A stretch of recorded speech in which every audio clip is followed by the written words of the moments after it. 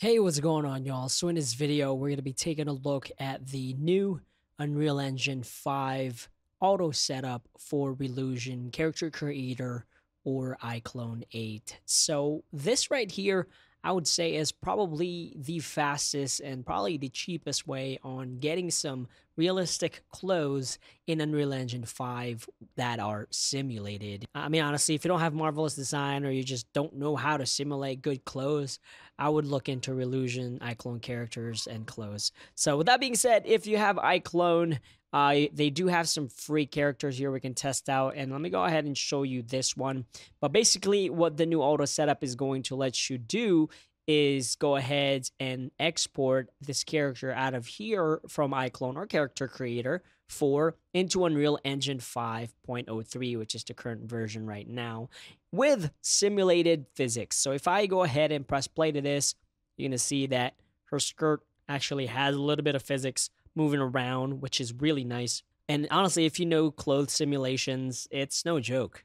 It's pretty hard to do. So if you want something quick like this, I mean, honestly, I've seen a lot of videos and music videos with cloth simulations. This looks a lot better than what they have. So yeah, what we're going to do now is really just simply export this out of Iclone or Character Creator 4 into Unreal Engine 5 and then just show you what it looks like in UE5. Okay, so what we'll do is go to plugins in a Character Creator 4 and we're going to go get the tool for Unreal. As soon as Unreal Engine 5 updates their engine, these guys will have to create a new plugin or auto setup. I'll go ahead and go to this current one and I'll just copy this to the project I'm working on right now, which I actually have already opened up right here. So this one is just a project that I have, and this is the folder, the root folder, and then I will just paste these 3 files into this folder right here. And after that, I'll just double click my project and this is going to open up Unreal Engine 5.03. All right, so here we are in Unreal Engine 5. I'll go ahead and press G here. And to double check if we have the plugin already installed, I'll go to Edit, Plugins, and then we're going to look for Iclone. You're going to see the check marks there, so we are good to go. Next up, what we're going to do is go ahead and create a new folder. Right-click, New Folder, and I'll just name this Sam, and I'll double-click in there. Because what we actually have to do now is export this character from Character Creator 4 so we can go ahead and import it to Unreal. So I'll go to File, Export, FBX, Cloth Character, and then I'll select Unreal right here. We're going to want the mesh and the motion. I'm not going to mess around with the texture size, but if you want 4K, go ahead and select that. And then I will do the current animation. I want to export the entire animation. And then for the frame rate, you can choose 30, 60, 24, whichever you want. I'll leave that by default.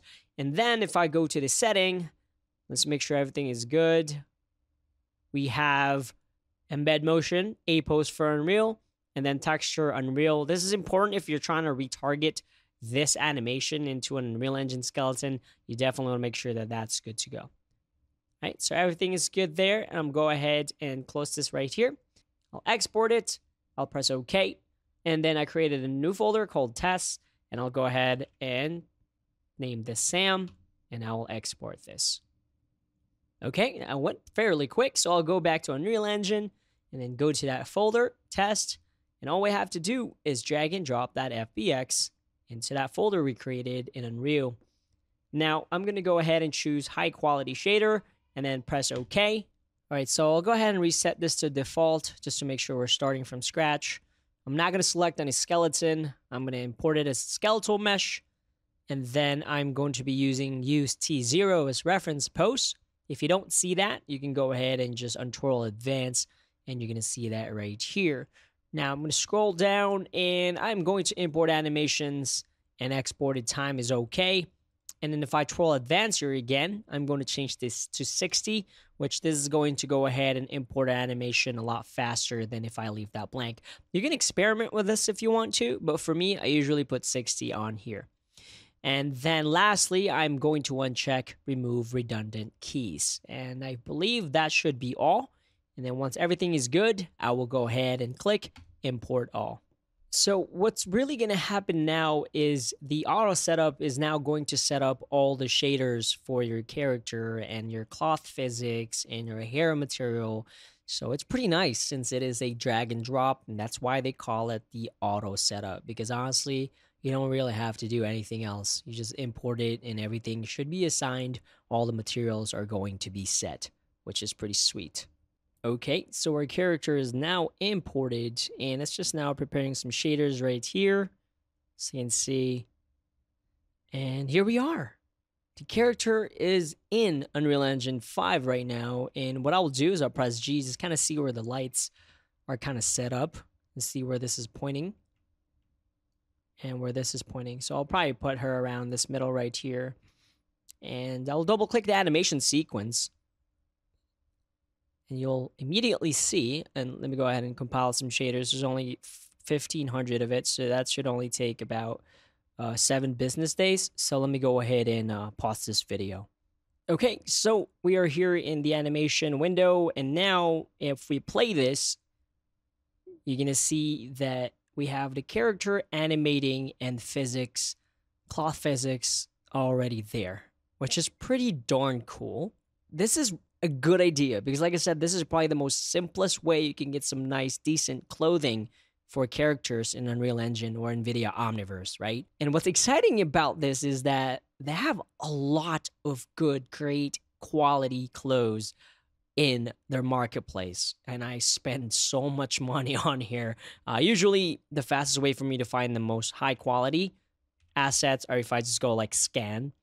And if I scroll down here, you're gonna start seeing these clothes for the character creator characters. Now, just be mindful, because some of these clothes are not available for exporting to different softwares. So just make sure that whatever you pick here is exportable. They have different licenses, but some of these are only exclusive to Iclone. So just keep that in mind. But these clothes right here, man, these are all like marvelous design quality clothes. And you can take it to Unreal and have physics, which is freaking crazy. And what's cool is that if I go to the physics assets, the actual physics capsule are already set up. And obviously you can reduce these because, as you all know, these capsules actually affect how the physics, the cloth physics is kind of working. Is either if I move this around too much, you see that that's affecting that cloth physics, which again, it's fully customizable all in engine because it is using Unreal's cloth physics. This is super, super exciting here. And I guess I can show you the skeletal mesh. If I click on here right here, and then I'll go to active cloth paint, and let's kind of just dock it right here. You're going to see that we have the skirt painted already. And if you want to change the way this is kind of animating as far as the cloth physics go, you can go ahead and paint this or delete it or change it around, change the paint value. And if you want it, simulating a lot more of the skirt, then you can do that. So if I go right here, so you can see the pink is really where it's going to be rigid, stiff. If it's white, that's what's going to be simulating. And this looks pretty good. It's already set up using that auto setup. You don't have to do any of this.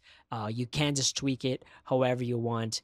But man, again, combined with high quality assets, and I'm really hoping that, if you're losing, you're watching this, I really hope that y'all create more high quality assets that we can actually export out, because that would be super, super cool. So I'll take the skeletal mesh here and just drag her on the scene, and I'll just reset her in the middle here and kind of just take a look at her, press G. And again, these Character Creator 4, honestly, if you ask me, they look a lot better than Character Creator 3 Pluses. And again, I really hope they create more Character Creator 4 characters like Camellia here, and I think Kevin was the other guy. With awesome lighting, and again, I'm going to be messing around in here, kind of try to see if we can get some pretty good results out of this using my magic. But that's on another video. I'll kind of mess around with lighting and things like that.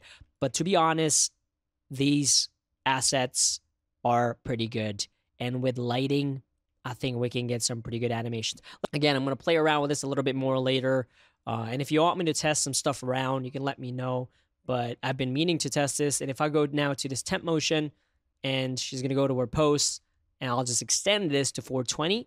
All right, so what I'll do is I'll go ahead and simulate this, and then I'll press play. And now you're going to see that the cloth is simulating. Now, whenever you render this in MRQ, you don't have to like worry about, simulating here, because whenever it renders an MRQ, it already automatically does that. And yeah, it's a friggin' pretty decent simulation there, to be honest. And again, with the material editing, so easy. If you scroll down here, it's going to open up all the materials. So if I scroll down right here, we have the body, and we also have the knee-length skirt. Again, this is absolutely editable. So if I change the base color tint, I can actually change this to whatever color that is. I'm really bad at colors. Save it, and now you have that color. It's really easily customizable. All right, if y'all have any questions, let me know. And if you want to see more Iclone Character Creator 4 videos, let me know in the comments below. And like always, thank you for watching, and I'll see y'all later.